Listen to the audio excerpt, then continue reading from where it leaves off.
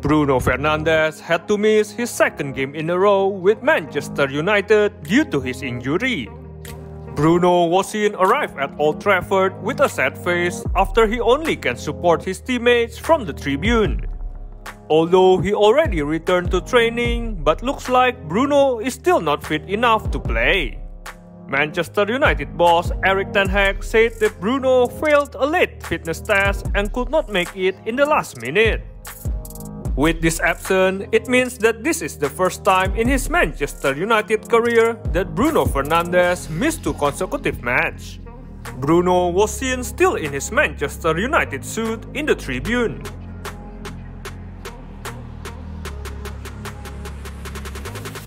So that's it for today's video. Thank you for watching. Give it a like if you like our video.